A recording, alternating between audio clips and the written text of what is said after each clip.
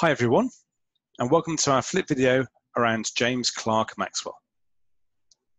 In this video, we'll be covering from the syllabus, investigating Maxwell's contribution to the classical theory of electromagnetism, including unification of electricity and magnetism, prediction of electromagnetic waves, prediction of velocity, and describe the production and propagation of electromagnetic waves and relate these processes qualitatively to the predictions made by Maxwell's electromagnetic theory. To get the most out of this video, you need to be familiar with earlier content such as wave behavior, including the properties of waves and transverse waves, electric fields, magnetic fields, and electromagnetic induction, including Faraday's and Lenz's laws. So James Clerk Maxwell.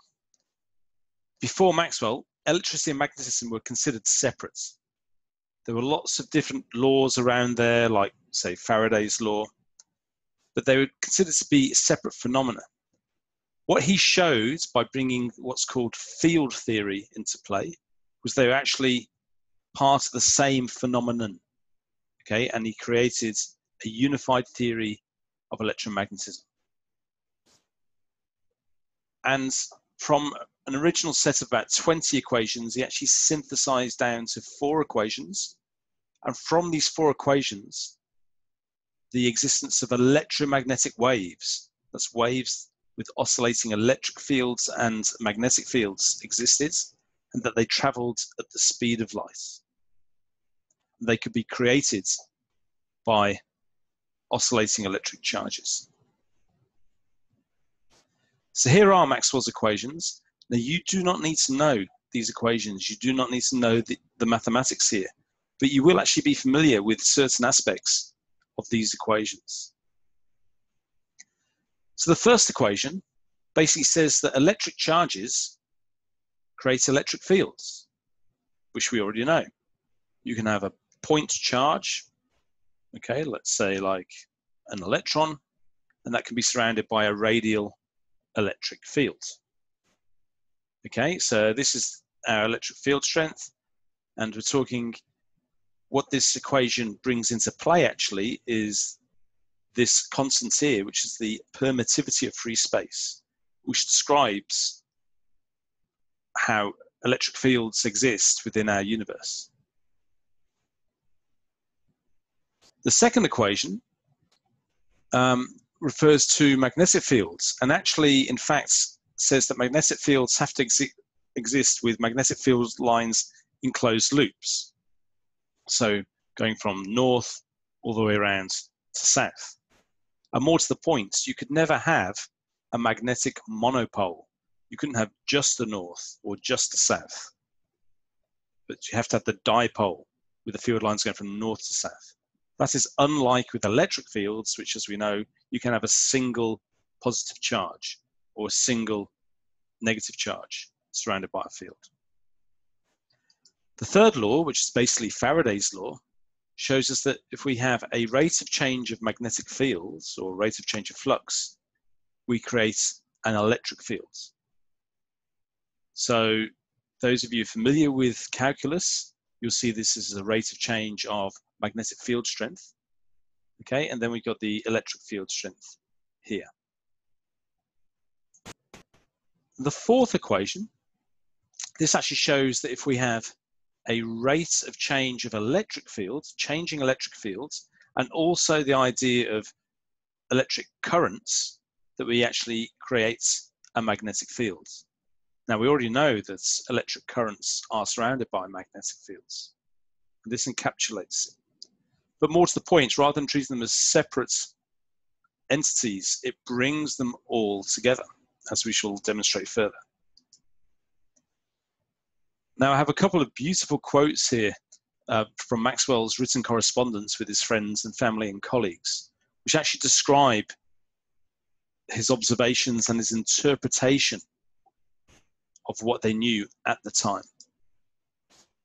So we can scarcely avoid the inference that light consists in the transverse undulations of the same medium, which is the cause of electric and magnetic phenomena.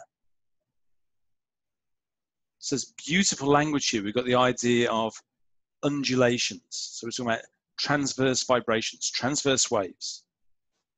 And that light is made of these transverse undulations of electric and magnetic fields. Now, just as an aside, he actually mentions the idea of a medium. And back then, many people thought that light required a medium to propagate through, the same way, say, sound waves need some matter to actually vibrate through. We now know that light can travel through a vacuum, but at the time we didn't know that. But Maxwell was predicting that light was made by these oscillations of electric and magnetic fields.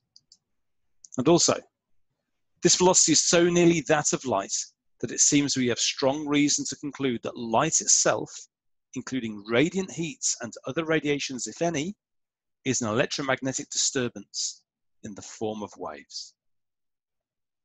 So as we'll show shortly, Maxwell predicted that the speed of electromagnetic waves was the speed of light. Or more to the point, he calculated their speeds and he found that the speed was almost identical to the speed of light that had already been measured. So he was therefore inferring that, or interpreting this data, that light itself is actually made of electromagnetic waves. And also that infrared, and they didn't have that term then, but the idea that heat that's radiating out, radiant heat, was another form of light, an invisible form of light, of electromagnetic waves traveling at the speed of light. And he's also predicting the existence of other electromagnetic waves, other electromagnetic radiation of different frequencies. And so we have this model of electromagnetic waves. So we have oscillating electric fields and oscillating magnetic fields that are perpendicular to each other and propagate in a perpendicular direction to them both.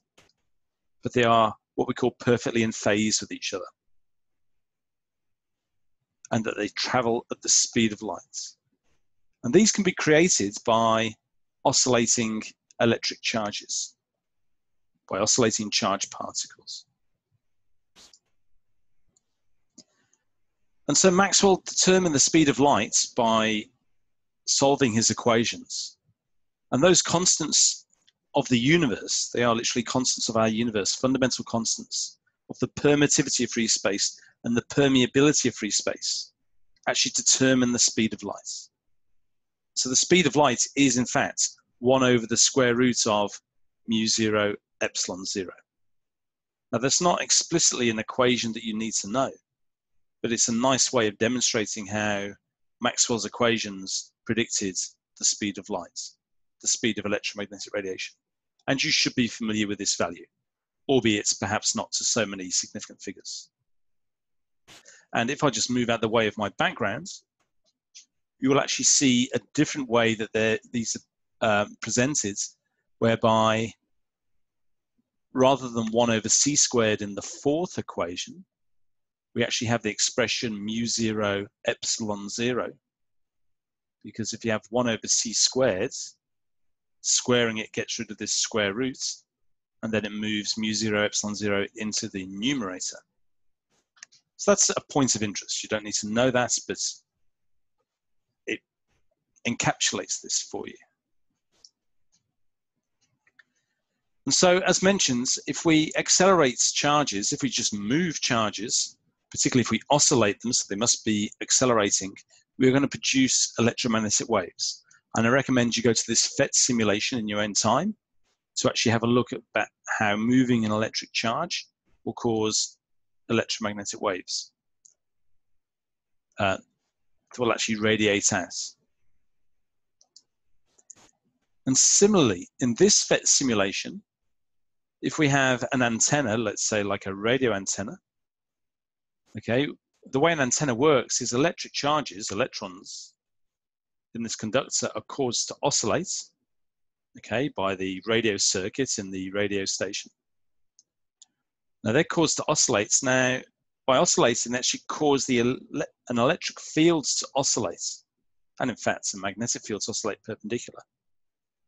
We can only see in the simulation the electric fields. And this electric field propagates. Okay, so the oscillations in the electric field actually propagate, traveling at the speed of light. And that can be picked up by a receiver. And what's actually happening is an EMF is being induced in this receiver. And the charges are made to move within the receiver. And that can be then converted into information, such as music or the spoken words, okay, for those listening into that radio station. This is a nice demonstration of what Maxwell predicted. By moving electric charges, we are creating disturbances in electric fields, which propagates at the speed of light. And then that oscillating electric field and magnetic field will induce an EMF in a receiver and cause charges to move at the other ends. And the final part of this story for yourselves, and this isn't explicit in this new syllabus, but it is explicit in the old syllabus. And many of us think that you may well be asked to at least interpret information about it, but it is kind of implicit around the predictions of Maxwell's equations. But a gentleman, Heinrich Hertz, he was one of the first people to actually prove some of Maxwell's predictions. And he did this around radio waves. So Maxwell's equations predicted that there could be other frequencies of electromagnetic waves, invisible electromagnetic waves, outside the visible spectrum. And so what he did was he actually set up a rapidly oscillating electric field by using something like an induction coil like you might have in school to make lots of sparks. Okay, so it's an electric field essentially turning on and off all the time. And he was actually able to perform some experiment. What he was able to do then, pardon me, was he was able to make these sparks. He didn't know it at the time, but theorized that electromagnetic waves are being emitted. And then to actually show they're being emitted, he had to actually receive them. Now, he produced that with another coil that didn't have its own power supply. And the sparks here would cause corresponding sparks here. He then performed a variety of experiments that demonstrated the speed of whatever traveled between here and here was the speed of light. And he was also able to find other wave properties of whatever traveled in between, and that these were backed up by Maxwell's equations. And so he's proving the existence of some new electromagnetic waves, what we now know as radio waves. So you got the spark at the receiver. So the key takeaways from this video. So Maxwell's theory of electromagnetism involved 4 equations. You don't need to know them, okay, but it's good to know the background qualitatively around them. And that these unified electricity and magnetism. They predicted the existence of electromagnetic waves. They predicted that light was an electromagnetic wave. And they predicted that electromagnetic waves propagate at the speed of light. Also, that electromagnetic waves can be created by oscillating charges. And that Hertz verified the prediction of electromagnetic waves of other frequencies by creating, detecting, and measuring radio waves. Thank you, and I'll see you next time.